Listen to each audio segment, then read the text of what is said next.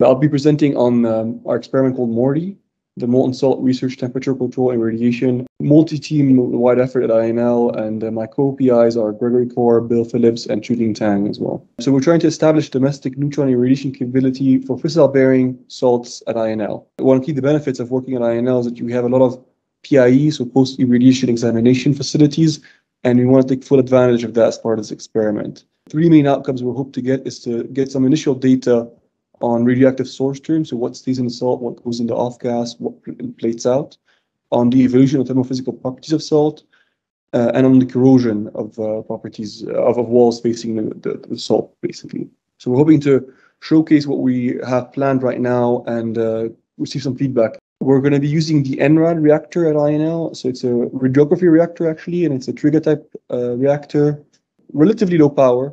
But it's still going to be very useful for initial data points when it comes to fissile-bearing molten salts that haven't been irradiated before. One key advantage of NRAD is it's right in the basement of the main hot cell at INL HFEF, and will be the only experiment running in the core. So we have full control of the reactor power. We're mimicking the NRAD fuel cluster in our design to make it as easy to handle and manipulate the fuel and then dispose of it afterwards and decommission it. It will be placed in the F1 position in the bottom left corner in figure. We've started our project in fiscal year 21, and that was mainly relating to design and testing activities. Wrapping up our design review right now, and I'm hoping to get our experiment safety approval early next year. We've started fabricating most of the parts and ordering the ones we can fabricate in-house, and we're hoping to finish assembly March of 2022. We started synthesizing some depleted uranium salt. We'll be moving to enriched salt in the beginning of beginning of the calendar year as well. We plan on running a prototype test that will also function as a sister experiment, so to give us corrosion baselining. So we'll have a non-irradiated out-of-pile experiment to baseline against our irradiated in-pile experiment. Then we'll move on to some flux tests. So basically, we'll just put non-uranium-bearing salts inside of the experiment. So inert chloride salts in this case, just to make sure our equipments work well and facilities in place, and also to recharacterize our flux. And then commence the irradiation, hopefully in the summer of this fiscal year, before going to rapid turnaround PIE work. So for some of the isotopes that will decay with a very short half-life, we're trying to get some data early on within the end of the fiscal year, and then do our extensive PIE activities next fiscal year in 2023. We decided to go for uranium chloride type salts. Chloride salts haven't been irradiated in the past, and we thought there could be a lot of benefits from doing a first test. We've selected HEU to maximize the amount of burn-up or power density inside the fuel. We're selecting a target power density of 20 watts per cc, which isn't what a full-fledged large gigawatt scale reactor would see in terms of power density, but it's an initial data point and it will be useful for low power concepts, whether it's say a microreactor type application or a demonstration like MCRE that's being planned for the Zipper Lotus test facility at INL. For the salt-facing material, we selected Inconel 625. We originally started with stainless steel, but quickly realized that we had some temperature gradient problems that we had to address, and we wanted to play it safe and go for Inconel 625 since it's demonstrated for chloride salts and can withstand higher temperatures.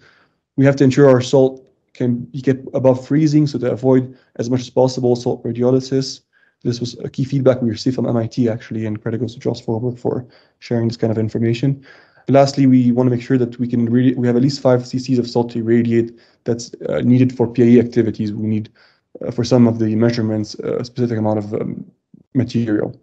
And obviously also facility safety requirements, on the reactivity standpoint, temperature standpoints, weight limits, and also maintaining integrity of the experiment as a whole and following quality assurance standards. Our current final design, you can see here, it looks like a 4-pin cluster with 3 of the pins being dummies, essentially just filled with aluminum, and one of them being the actual experiment. It's supported on a graphite reflector at the bottom. Then the picture on the far right shows a cutout of the capsule itself. So it's a double encapsulated system with a gas gap separation that we fine-tune the gas gap mixture to control the temperature inside of the experiment, essentially. The salt is in in yellowish green, I guess. It's surrounding a immersion type heater. So the heater's on the inside of the salt. It will control the temperature before and after and during irradiation and also after. of course, and there are some instrumentation submerged inside of the salt as well. We have multiple instrumentation positions, currently primarily using them for thermocouples, just to monitor the temperature inside of the salt in the plenum region, to be able to monitor what's going on. In the future, we could potentially put some in-pile monitoring equipment potentially. We also have an optical fiber pressure sensor. It won't be in contact with the salt directly, but with the plenum, to measure the pressure there and hopefully get some data on fission gas production. In the future also, that could be potentially repurposed for off-gas line to do some measurements, such as the experiments that were done in MIT in the past. But that wasn't part of the budget right now, so we limited the pressure sensor at this point. And then obviously we have a heater as well, and heater inputs to control the temperature, as I mentioned before. PIE activities, post-irradiation examination activities, are our primary objective and goal of this experiment. We have quite a few things on the agenda and planned out. We're planning on doing most of the disassembly and removal of the salt at HFEF, the hot fuel cell examination facility, also conducting some precision gamma scanning, neutron radiography. Going to the analytical lab, we'll be doing some gas analysis and some salt isotopic analysis as well. We have some thermophysical property measurements planned, primarily DSC TJAMS and laser flash techniques. And when the molten salt thermophysical property examination capability, or MYSTIC, that Tony Carlson is leading, will become available, we're hoping to leverage those facilities as well for additional thermal measurements as they become available. So we had to do quite a bit of preparatory activities this fiscal year to prepare for the PIE work that will be undertaken this and next fiscal year, and I'll briefly touch on those. We had to make sure we interface well with the gasser system, so the sampling system that allows us to extract the plenum gas from the salt.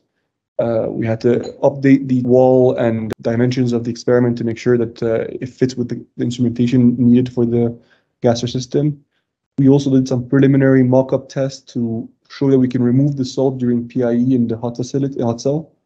So we use the same equipments that we would have access to in HFEF to test how we can remove the salt after it's frozen back at the experiment.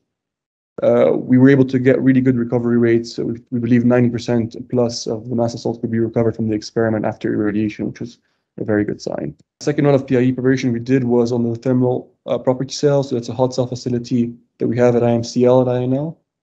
There we'll be conducting the laser flash evaluation analysis and the DSC TJAMS analysis. For the LFA in particular, we had to develop a new crucible to be able to handle the salt and conduct the measurement.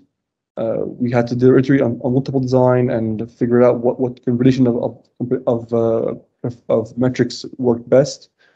And we tested the measurements with water, sodium nitrate, and then finally sodium chloride. And we're hoping to do some more measurements this fiscal year as we prepare for irradiated samples. So main activity was final design evaluation. So we conducted some Neutronics analysis. Here you can see an MCNP replica of the experiment and how it looks like in that model. We're able to obtain exactly 20 watts per cc in fission heat generation, meeting our experiment objectives. We tabulated a bunch of data on different heating rates at different positions in the experiment. You can see here that total salt produces about 250 watts of heat. And these data points will be handed to the thermal analysis. We're handing to the thermal analysis, I should say, shortly after. And finally, we also investigated the impact on reactivity feedback, and we're much lower than the NRAD limit. That was one of the reasons why we picked the F1 limit as opposed to some of the central position in NRAD, which could be an option in the future. But for now, as a first experiment, we thought best to play it safe and stick with F1, where we have very limited impact on reactivity. So my colleague Stacy Wilson conducted some ABAQUS simulation analysis. So these were our initial calculation, assuming there was no convection in the salt. So that was a conservative assumption, just to get some safety bounding cases, essentially some conservative estimates for the experiment safety evaluation. We put in the NRAD, obviously the NRAD flow condition and conditions of the reactor there.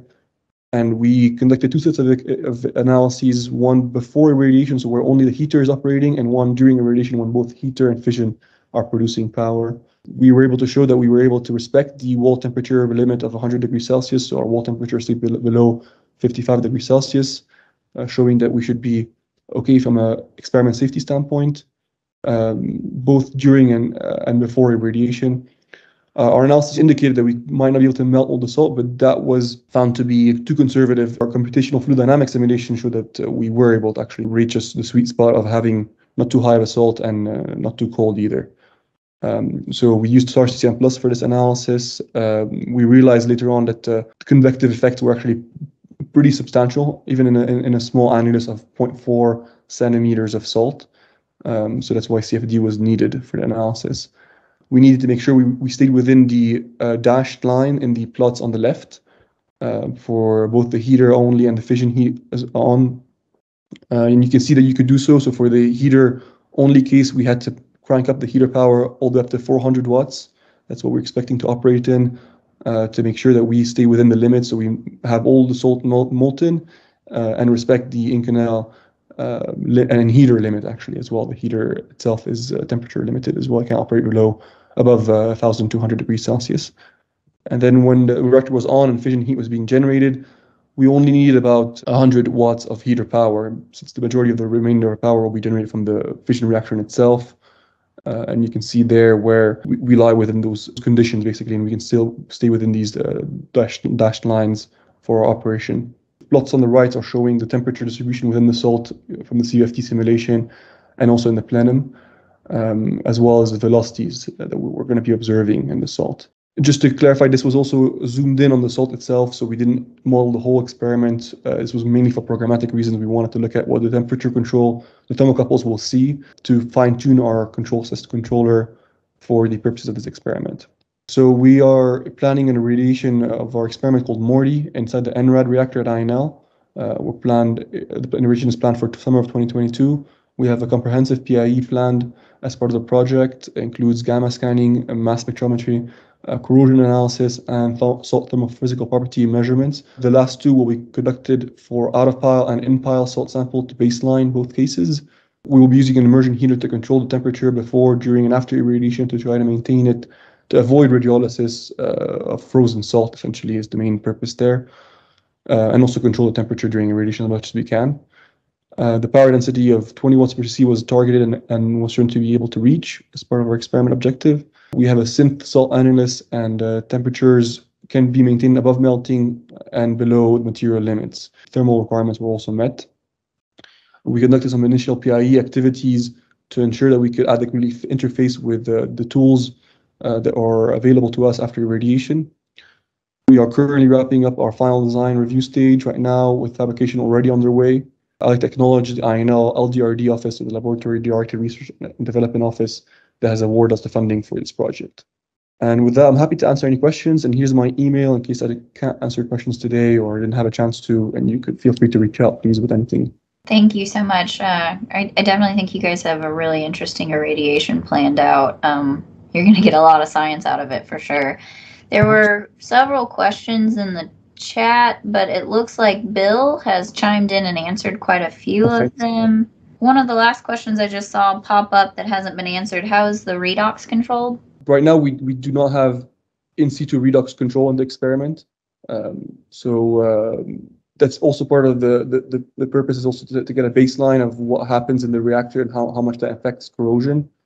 But in the future, we could replace one of those instrumentation positions and put, say, a uranium rod or something of that nature, some redox controlling setup to provide that input. And actually, I was just discussing that with one of my colleagues at the MSR campaign. How long are you planning to irradiate? We're targeting 30 days of irradiation. The NRAD facility limits are it's more from the staffing requirements primarily, rather than a facility limit or something of that nature. Yeah, that's our current plan. Have you reached out to Joel McDuffie at all?